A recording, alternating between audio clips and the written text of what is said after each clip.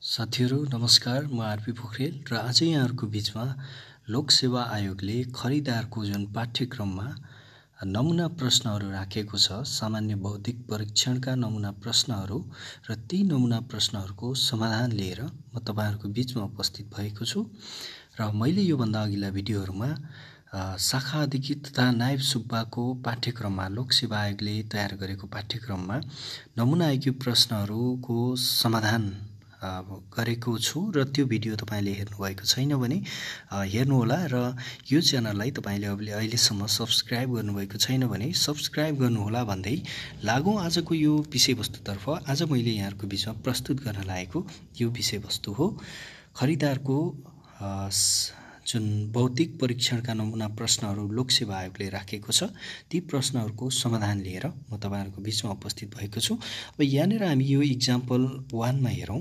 Example 1 मा के दिएको छ भने तल दिएको क्रम श्रेणीमा प्रश्न वा चिन्ह राखिएको ठाउँमा के हुन्छ भनेको छ यो क्वेशनले। अब हामीले यसमा हेर्नुपर्ने हुन्छ, यो सिरिजको क्वेशन हो। यो सिरिजमा यो क्वेशन मार्क भएको ठाउँमा के हुन्छ भनेर हामीले पत्ता लगाउनु पर्ने छ। त्यसको लागि हामीले के पत्ता लगाउनु पर्छ भने यो सिरिज कसरी अगाडि बढिरहेको छ भन्ने कुरा चाहिँ हामीले पत्ता लगाउनु पर्ने हुन्छ। जस्तो यसमा डी पछि जी आएको छ, डी पछि जी भनेको डी पछि के आउँछ, ई एफ आउँछ अनि जी आउँछ भनेपछि डी प्लस 3 गर्यो भने के आउँछ, जी हुन्छ। जी पछि जे लेखेको छ, जी पछि के आउँछ, जी एच आई जे भनेको प्लस 3, 3 स्टेप पछाडिको अंक फेरि आएको छ। यो आइसम्म जे सम्म आइपुग्दा भने जे पछि के आउँछ भनेर सोधिएको छ। अब यसमा पनि के हुन्छ भन्दा प्लस 3 नै हुन्छ, अर्थात जे भन्दा 3 स्टेप पछाडि आउने संख्या नै यहाँनेर आउँछ।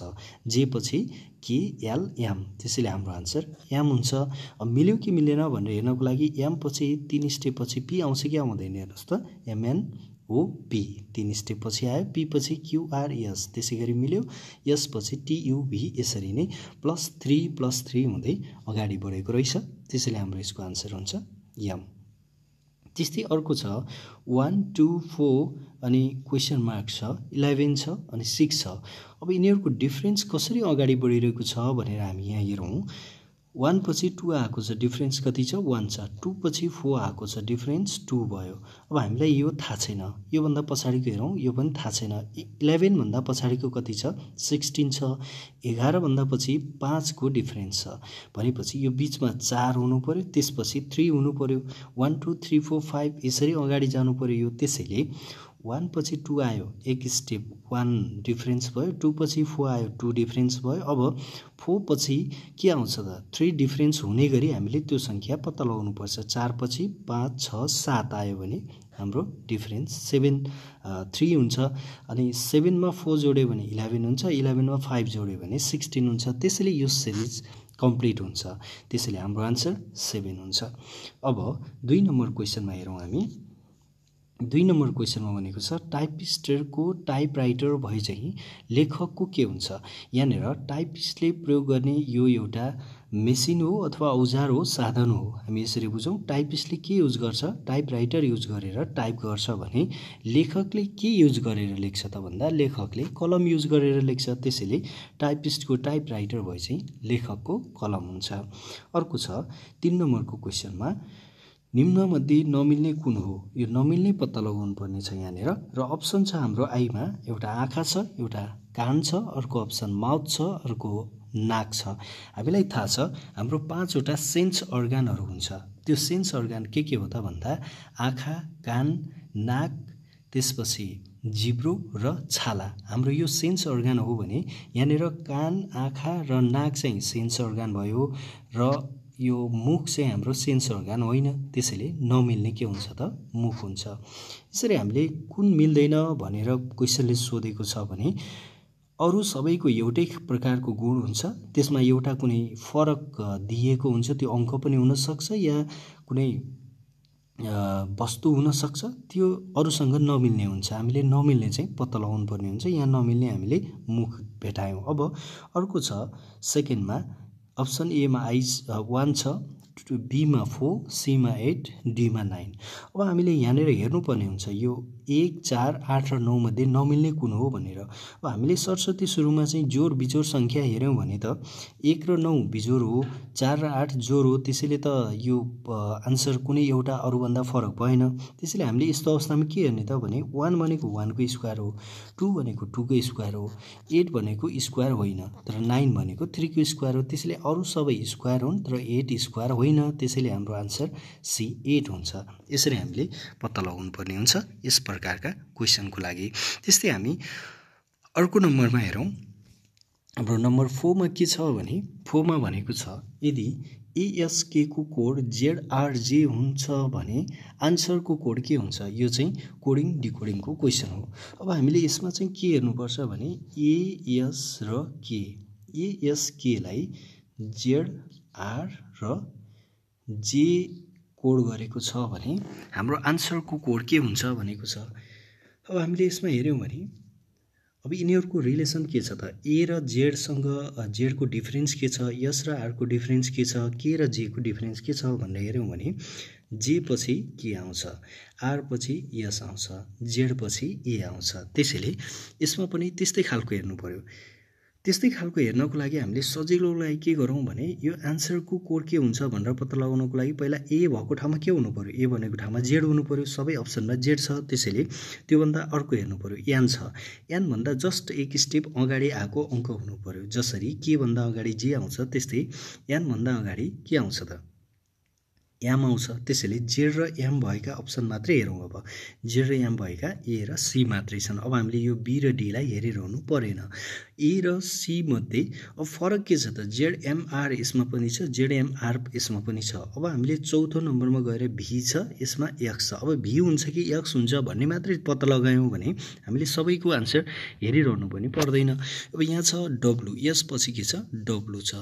अब W भन्दा जस्ट एक स्टेप अगाडि के आउँछ त, V आउँछ कि X आउँछ, V आउँछ, V पछि W आउँछ। त्यसैले हाम्रो राइट अप्सन हुन्छ A। हामीले यसरी चाहिँ कोडिङ डिकोडिङको क्वेशनमा सबै गरिरहनु पनि पर्दैन, अप्सन हेर्दै गर्यौं भने त्यो अलि सजिलो हुन्छ। त्यस्तै अब हामी अर्को क्वेशन हेरौँ। यहाँनिर अर्को क्वेशनमा क्वेशन नम्बर 5 मा दिएको छ, पहिलो लहरमा दिएको निश्चित नियम जस्तै दोस्रो लहरको कोष्ठभित्र यो क्वेशन मार्क भएको ठाउँमा निम्नमध्ये कुन हुन्छ भनेको छ। यहाँनिर दिएको छ क्वेशन चाहिँ 16, 15 र बीचमा POST दिएको छ र पछाडि चाहिँ 19, 20 दिएको छ। यस्तो अवस्थामा हामीले के हेर्ने भने यो POST यहाँ क्वेशन मार्क सोधेको छ भनेपछि हामीले यहाँनिर के हुन्छ भनेर पत्ता लगाउनु पर्ने छ। यो POST कसरी आयो त भनेर हामीले चाहिँ ध्यान दिनुपर्छ र E जो T तपाईलाई यस प्रकारको क्वेशनमा चाहिँ काम लाग्छ। E जो T भनेको E भनेको 5 मा पर्छ, J भनेको 10 मा, O भनेको 15 मा, T भनेको 20 मा, Y भनेको 25 मा पर्छ। E जो T तपाईले यो कण्ठ गर्नुभयो भने यस्ता प्रकारको क्वेशन हेर्नको लागि सजिलो हुन्छ। अब जस्तो 15 मा के पर्छ त, 15 मा O पर्छ। त्यसैले यो 15 र यो O मिल्यो भनेपछि यो 16 मा P पर्छ, 15 मा O पर्छ। त्यस्तै S भनेको 19 मा पर्छ, 20 मा T पर्छ भनेपछि के गरेको रहेछ त भने यहाँनिर यो 16 र 15 लाई P र O ले जनाएको छ भने पछिल्लो 90 र 20 लाई S र T ले जनाएको रहेछ। अब यसैगरी यसमा के हुन्छ त भनेर हामीले हेर्नको लागि 19 र 20 छ, 19, 20 यहाँ पनि छ, 19, 20 लाई S T ले जनाएको छ भने अभियसली अगाडि के आउँछ त S T नै आउँछ। 15 भनेको कति हो, O हो, 15 भनेको O र 16 भनेको P हो। त्यसैले हाम्रो राइट अप्सन स्टप हुन्छ। स्टप कहाँनिर छ, यहाँ अप्सन A मा छ। त्यसैले हाम्रो आन्सर A हुन्छ। अब यहाँनिर अर्को क्वेशन छ, क्वेशन नम्बर 6 मा कुनै निश्चित ठाउँबाट हरिबहादुर बिहान 7 बजे 5 किलोमिटर प्रति घण्टाको गतिमा पूर्व दिशामा हिँड्न सुरु गरेछन्। त्यही ठाउँबाट उही दिशामा मदनबहादुर बिहान 8 बजे 10 किलोमिटर प्रति घण्टाको गतिमा हिँड्न सुरु गरेछन् भने मदनबहादुरको भेट कति बजे हुन्छ, मदनबहादुर र हरिबहादुरको भनेको छ। अब यहाँनिर यसलाई चाहिँ बुझ्दाखेरि यसरी दुईटा लाइन ड्रा गरौँ। एउटा 7 बजे हिँड्छ, अर्को 8 बजे हिँड्छ। यो 7 बजे हिँड्ने हरिबहादुर चाहिँ प्रति घण्टा 5 किलोमिटरको दरले हिँड्छ भनेपछि यो 8 बजे यहाँ आइपुग्छ र अर्को 5 किलोमिटर हुँदाखेरि ऊ 9 बजे चाहिँ 10 किलोमिटर दूरी पार गर्छ उसले। अब यो 8 बजे हिँडेको मदन बहादुर चाहिँ प्रति घण्टा 10 किलोमिटरले हिँड्छ भनेपछि त 9 बजे कहाँ आइपुग्छ यो बिन्दुमा आइपुग्छ, किनकि यसले 1 घण्टामा 10 किलोमिटर दूरी पार गर्छ भनेपछि त यिनीहरूको भेट कति बजे हुन्छ? 9 बजे हुन्छ। यसको आन्सर 9, यो बी अप्सन छ, यसको राइट आन्सर बी हुन्छ। र यस प्रकारको क्वेसन हल गर्दाखेरि जस्तो यहाँ 5 र 10 दिएको छ, एउटा 5 किलोमिटर प्रति घण्टाको दरले, एउटा 10 किलोमिटर भनेपछि यो 5 र 10 को चाहिँ एलसिएम लिने, यी दुवैले भाग जाने त्यस्तो मिनिमम सङ्ख्या लिएर हेऱ्यो भने सजिलो हुन्छ। जस्तो 5 र 10 को एलसिएम भनेको 10 हुन्छ। 10 लाई लिएर हेर्दा त्यो 10 किलोमिटर पार गर्दा तिनीहरू भेटिन्छन् कि भेटिँदैनन् भनेर हेर्नको लागि 8 बजे यहाँ आइपुग्छ, 9 बजे यहाँ आइपुग्छ, यो 2 घण्टामा 10 किलोमिटर पार गर्छ, यसले 1 घण्टामै 10 किलोमिटर पार गर्छ भनेपछि त ती दुवै 9 बजे भेट हुन्छन्। त्यसै गरी अरू क्वेसनहरू हेरौँ हामी यहाँनिर। अर्को क्वेसन छ, 40 जना विद्यार्थीहरू भएको कक्षामा रामु माथिबाट 20औं स्थानमा थियो। जब उसको कक्षामा 2 जना अरू विद्यार्थीहरू थप भएपछि ऊ माथिल्लो स्थानभन्दा 1 स्थान पछाडि परेछ भने ऊ चाहिँ पछिल्लो स्थानबाट कतिऔं परेछ भने ऊ तलबाट कतिऔं स्थानमा छ। अब उसको कोठामा सबैभन्दा पहिले त कतिजना थिए भन्दाखेरि 40 जना थिए, तर 2 जना थपिए, कति पुग्यो? 42, संख्या 42 पुग्यो। 42 मध्ये माथिबाट ऊ कतिऔं स्थानमा छ? पहिला 20औं स्थानमा थियो। यो 2 जना थपिएपछि 1 स्टेप तल झर्यो भनेपछि 21औं स्थानमा पुग्यो। यो 21औं स्थानमा छ भने टोटल विद्यार्थी 42 वटा छन्। यो माथिबाट 21औं स्थानमा पर्यो भने तलबाट कतिऔं स्थानमा पर्छ भनेर क्वेसनले सोधेको छ। यसको एउटा सूत्र छ, टोटल विद्यार्थी निकाल्ने माथिबाट भनौँ या राइटबाट र लेफ्टबाट अथवा माथिबाट र तलबाट जोड्ने -1 गर्यो भने यसको चाहिँ यो बेसिक सूत्र हो। यही बेसिक सूत्रको आधारमा अब हामीले मानौ तललाई हामीले एल लेख्यौँ भने अब लेफ्टबाट कति पर्छ अथवा तलबाट कति पर्छ भन्ने निकाल्नलाई टोटलबाट -8 गर्नु पर्यो, यसलाई यतापट्टि लाँदाखेरि, र यो -1 उता जाँदाखेरि के हुन्छ? +1 हुन्छ। यसरी यो सूत्र युज गर्यो भने सजिलो हुन्छ। टोटल हो 42, माथिबाट 21 +1 गर्यो भने हाम्रो आन्सर कति आउँछ? 23।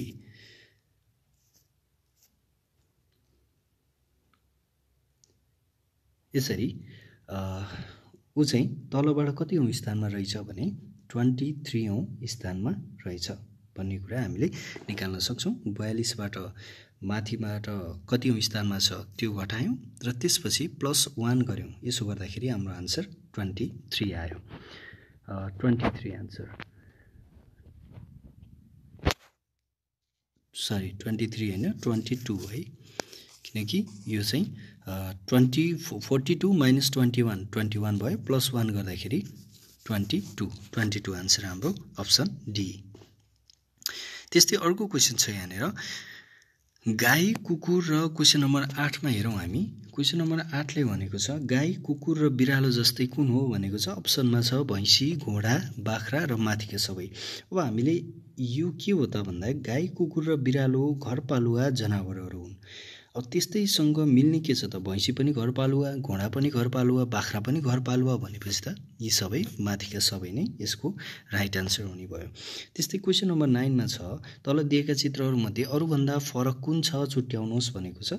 यस्तो अवस्थामा हामीले चाहिँ कुन चाहिँ फरक छ भनेर हेर्नको लागि, जस्तो यहाँनिर 2टा लाइन तेर्सो लाइन दिएको छ र ठाडो लाइन पनि कतिवटा छ? 2टै छ। यसमा 3वटा तेर्सो छ, 3वटा ठाडो लाइन छ, यसमा 2वटा छ, यसमा 3वटा छ, यसमा 4वटा भनेपछि अरू सबैमा ठाडो र तेर्सो लाइनको संख्या बराबर छ, तर बीमा चाहिँ बराबर छैन। त्यसैले अप्सन बी चाहिँ हाम्रो राइट आन्सर।